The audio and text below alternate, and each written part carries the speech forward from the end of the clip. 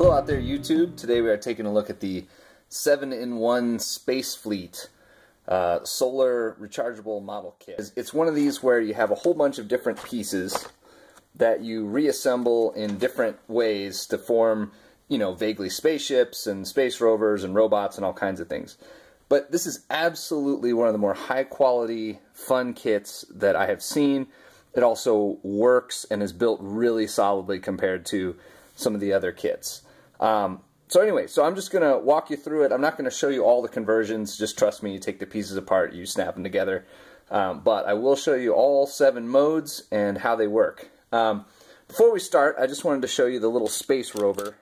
This is the simplest configuration of parts because it just has this motor unit, little wheel section, and this dome attached to it.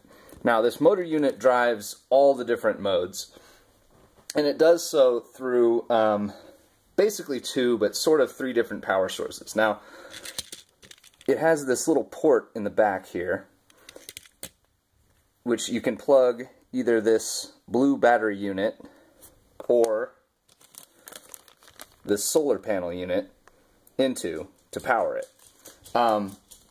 In addition, it has this piece that holds 2, I think they're AAA batteries, AAA or AA.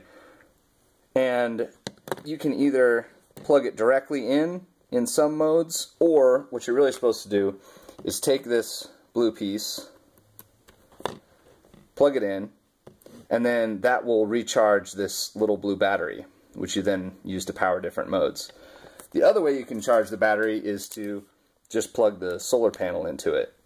So if you want, you can run this kit completely without using, you know, battery cells at all.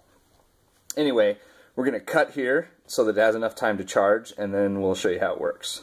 Okay, so now that we're all charged up, we take our little battery, we plug it in, and the wheels turn, and this little guy is speedy. Woo! So, yeah, that's the little space rover, Quick 360. Most of the details are stickers, but they are cleverly placed so that, you know, in this case you see the little lights. Pretty much all you need to, you know, create the illusion that this is a little space vehicle rolling around on the moon. But yeah, so that's our first one. And just real quick, as we go through these different modes, some of them I'm going to show using the battery, some I'm going to show using the solar power. As you can see by the demonstration, the motor is really fast, so on some of them it makes sense to use the solar panel, which makes them go a little slower, easier to see the motion. Anyway, let's move on. The other very simple build, and the first solar, is this little solar rover.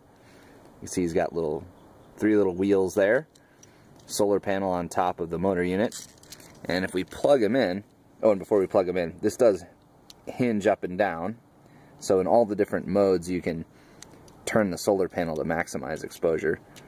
But if we plug them in, obviously speed is determined by how much sun he gets, so if we set them up low, oh, not that low,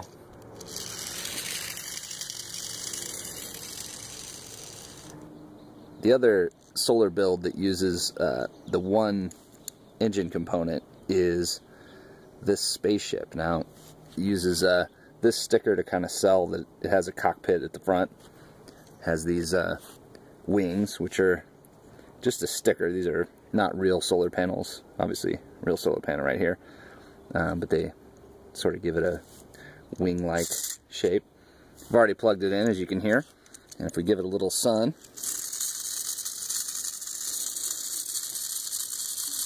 the first mode using both of the gear boxes that come with it is the Space Dog, who is pretty cool, you know, just a little robot. On this one you plug the battery on the top and it gives them a very cool walking motion. Another very similar build is the Astronaut unit, which as you can see is just sort of an upright version. And if we plug in our battery, you get the kind of walking motion you'd expect. The space station build is very cool for a couple of reasons. One is that it's the only one that's built sort of sideways. The wheels are on the top and the bottom so that it can spin around in a circle.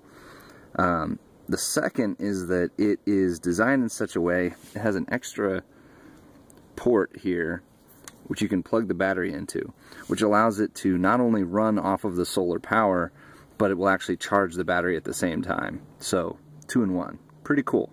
But yeah, just in terms of looks, it's very cool. You know, kind of simple, but it does use almost all the parts, so it has a nice complex structure.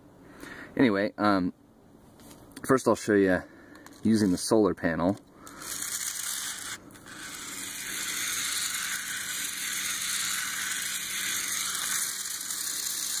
So you can see that it's running purely on solar power, but then if we plug this in, alright, so now, according to the instructions, it'll say it'll run slowly at first, and then over time it'll achieve sort of a moderate speed and just run and run and run while it charges that battery. So yeah, pretty cool. So the last mode we'll take a look at is the larger robot build. I like to think of this as the space station transforming a la the SDF-1 into a giant battle robot. It uses almost all the pieces. It can be powered, of course, by the solar cells or the battery pack, but since he's got the main batteries built right into his chest, it's easiest to just plug him in, let him do his thing. He's got a funny way of walking. The feet actually touch the ground, so in addition to the wheels, he kind of walks side to side, which is kind of humorous.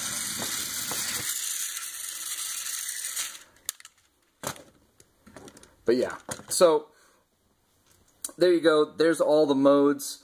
I really like this kit. It's fantastic. I love the way that both each configuration can either be powered by battery or solar. Quality plastic, quality parts, everything works. It's a lot of fun, and definitely something that, you know, it's kind of in that strange range where smaller kids, it's hard for them to put it together and take it apart. Older kids may or may not be interested in it, but either way, it's kind of a fun little project, and definitely something that if you're interested in these kits, I would go with this one. It is well worth the money, and yeah, I enjoyed it a lot. So there we go. Thank you very much for watching, and take care until next time.